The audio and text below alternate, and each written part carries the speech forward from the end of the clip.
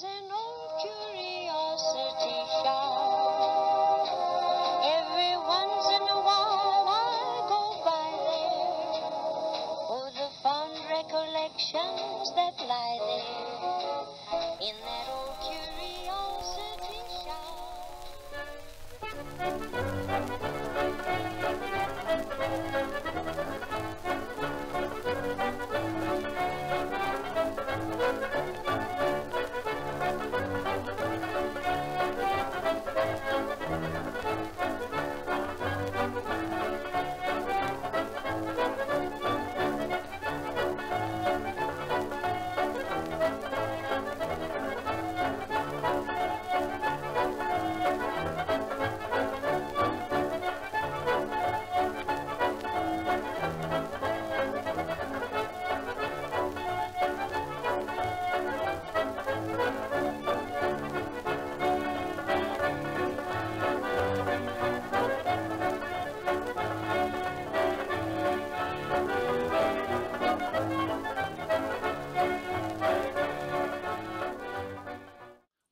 Good morning, good folk. I'm Scott from the Old Curiosity Shop, back with another kitchen counter thrift haul. I'm finishing up my second cup of coffee in my jadeite handled mug by Anchor Hocking, so let me have a sip of that. You have a sip of yours. And then let's take a look at what's on the counter here. Just a variety of things from the turn of the century. No, I lie. There's one item on this counter that goes back to the late 19th century. Can you figure out which one it is? The late 19th century. Well, it certainly is not Peter Rabbit over here. Okay, I think our lighting crew might have taken care of that overexposure problem. Getting ready for the Easter holiday, which is late this year, late in April 17th or something like that. Homemade ceramics are popular among many collectors. He's very nicely done. Very proud that he's winking his eye. He's found the egg. Remember Easter egg hunts in the yard? I certainly do. And he's about 10 inches tall. Now down here, which you can't see, I have 5, a collection of 5 flower frogs, all made of glass, and I'll hold them up individually. They're all different sizes, with different levels, numbers of holes on the inside. There's one. And here's 2, which is similar, but it has a domed top. These things are rarely ever marked by the maker, and these glass frogs, you've really got to know your business to know which company made which one. Alright, here's the third one, very tall and chunky, with 3 little feet to stand it up inside of a console bowl. We always talk about those console bowls, and these frogs are what sat down inside of many of them. Another one that's domed. Okay, so there's 5 in all. 1, 2, 3, 4, 5. You're going to get all 5. Whether you put candy canes in them, ink pens, paint brushes, lipsticks, or flowers, or use them as paperweights. They're fun things to have. Okay, that's a lot of 5. Let's just work down the line. Here's a beautiful sauce serving bowl, or probably a mayonnaise or a sauce or a jelly or whatever you'd like to use it for. Normally these were mayonnaise serving dishes, and this one is a piece of porcelain from France, manufactured in the Limoges region. Probably for 20 years I thought Limoges was a company. Of course, you and I know it's a physical place in France where there were 8, 9, 10 companies, maybe 12, making fine porcelain. This one, Tressman and Vogt, V-O-G-T. You just get the T and the V on the bottom. France. Probably sold as a blank and then painted, decorated by someone else.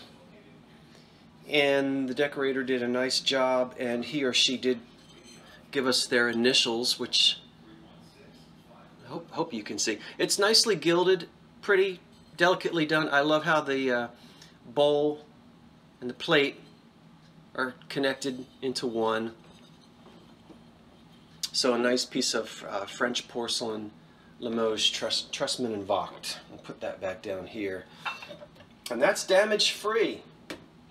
I better go in order or I'm going to skip something. Okay, let's go back here to a wonderful Art Deco liquor decanter, which I've already told you about this, haven't I? Haven't I already told you about this? I'm certain that I have, so let's put it back. There's no uranium in it, it doesn't glow. I already told you about that. I'm sorry, I'm being repetitive. Now hold your breath, but don't hold your breath.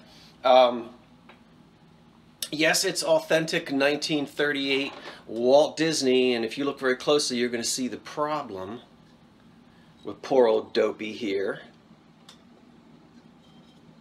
Let's turn him over this way and let you see the Walt Disney, 1938 Walt Disney, I guess it's Enterprises there. You see that? So Snow White. But Dopey was knocked over and was decapitated.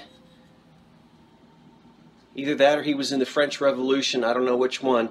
But it was a clean break, glued back on. He's not been overpainted, and he doesn't have chips really anywhere else. Okay, minor right here. The neck break is a big deal, but it is an original, you know, this was brand new in 1938, right? So one bookend. I've got the opening bid very low on eBay, so if you're a Disney fan and you don't mind poor old Dopey's neck surgery there, you might be able to pick him up very inexpensively for a Disney collector or for yourself. I was excited when I found that in the thrift shop. Ugh, can't wait to put this on the hi-fi and see what happens. This isn't for sale. I'm keeping German favorites of the early 1950s. Okay, we won't go into that. Maybe I should play it for you later. I don't know if you can stand it. By the Dugan Glass Company, we have a wonderful marigold basket in Carnival.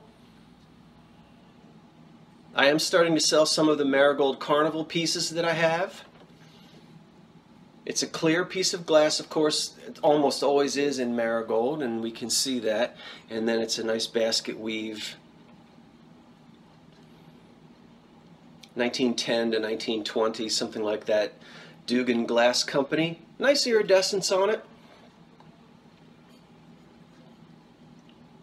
You don't have to wait for autumn to decorate in this color.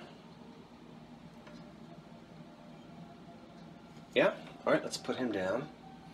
Now, I know I skipped something in the middle. Let's talk about that, and it might surprise you. My favorite piece on this counter. No, not the green deco decanter, although you might think so. It's this wonderful little old pressed glass kerosene lamp or lantern here, which is beginning to turn purple. You may or may not be able to see that in this light. And a lot of you know that that's, collectors call that sunglass. Now, it didn't start out with a purple tint. And, but the ultraviolet light, this sat in a window, and it soaked up a bit of ultraviolet light, and something happens between the iron and the manganese. They get together and they turn purple. You put this in the window, and it'll continue to turn purple. Sunglass, collectors call it. Some people, collectors don't like it. They say the glass is ruined when it turns purple. Other folks really enjoy it. I think it's quaint on a little lantern like this. Now we have a banner burner, and we can see here on the thumb screw here to adjust the wick, P&A Company, and that's Waterbury, Connecticut. Will that focus for you? Of course it won't. Get in there. Of course it won't. No? Okay, so be it. Plume and, is it Plume and Atwood? I don't remember, but here's a picture of the factory. Let's take a look at that. Boy, that's a beautiful ivory covered building there. Plume and whatever it is, I think it says Atwood. They're in Waterbury, Connecticut, where this wonderful thing was made in the late, before the turn of the century. Not the last one, but the one before that. So we're probably in the 1880s, 90s, maybe as late as 1900. Pressed glass, just, you know, to carry around the house. I like this. Just think about some old Philadelphian creeping around in his row house or her row house in the dark of night with this little candle, with this little lamp lit. You get a chimney for it and get you some oil in there and it'll burn just fine.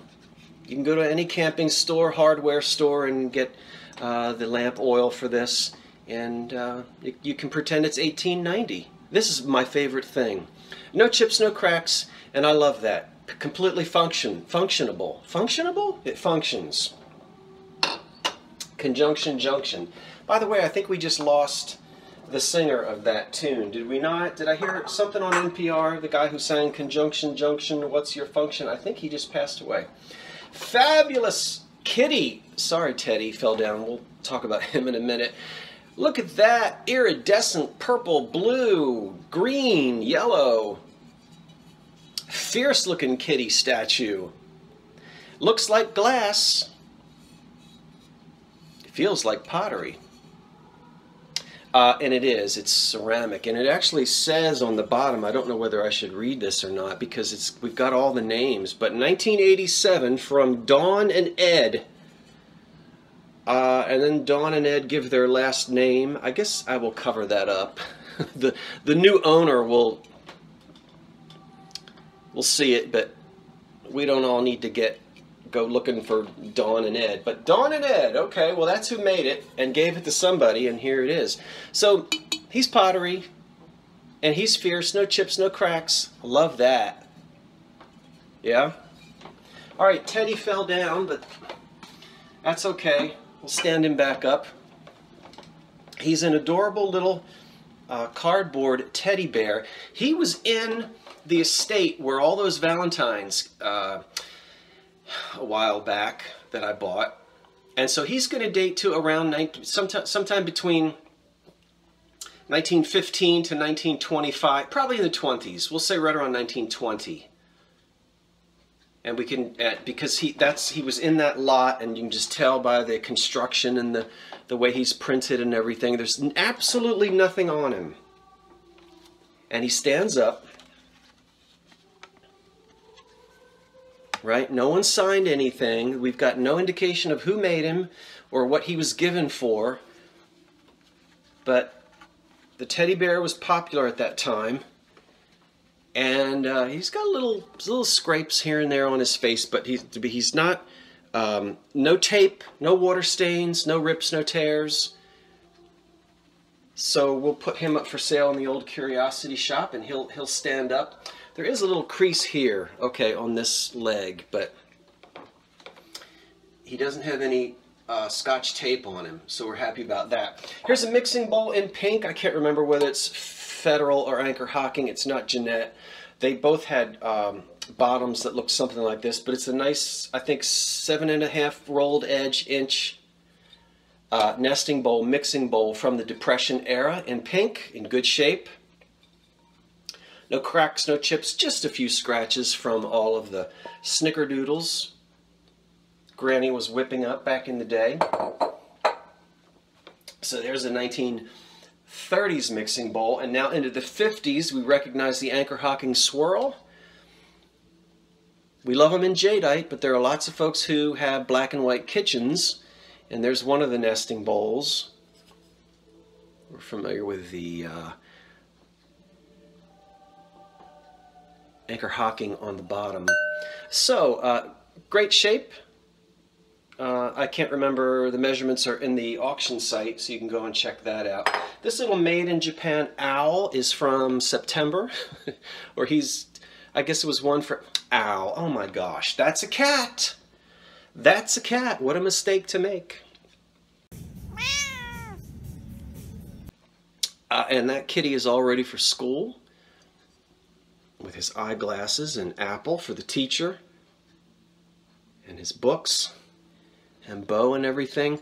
And that little foil sticker right there says Made in Japan, and it took me about half an hour to get in close enough to see it. It's damage free and just a cute little September kitty cat. Okay, and now let's go to the Imperial Glass Company. Imperial, yeah. Let's do one more piece of Carnival. Here's a little nappy type of a bowl. Great for candy corns next Easter. Boy, just forget it. Just forget it. Edit it out. You're as funny as a cry for help. Next Halloween or next fall time. Hey, you want to put jelly beans in it? Go ahead. I like how this looks like a piece of wood. And again, it's marigold on a clear base carnival glass with a basket with some flowers on the inside. What are they? Are they pansies? I don't know. I can't see very well. And then a quilted pattern on the outside. Very different. So here's Carnival. So we're pre-1920 on that. And also by Imperial, we get up into the 30s and we get their Tree of Life console bowl, which is got the Tree of Life all over it, and it is stippled. I love this thing. I already have one. In fact, I've got one with the 2 matching candlesticks. That's the reason why I'm selling this one, because it's a duplicate and I don't need it. So if you like this, wouldn't be everybody's taste. I love it. You can find the candlesticks. Yeah. Imperial Tree of Life. So a rolled edge bowl, which is small enough when you put the candles on either side to be used as a console bowl, but then it's small enough to also be used for a candy dish if you'd like, or something else. But I love that design. It looks like a brain almost. But it's beautiful amber, honey colored amber glass, which I was not a fan of for my entire life until about 3 years ago. And all of a sudden I woke up in the middle of the night and I love amber glass now. I don't know why. I've come to appreciate it, especially if it's from the 1920s and 30s. The more honey it looks, the more I like it, rather than brown. So I love that thing.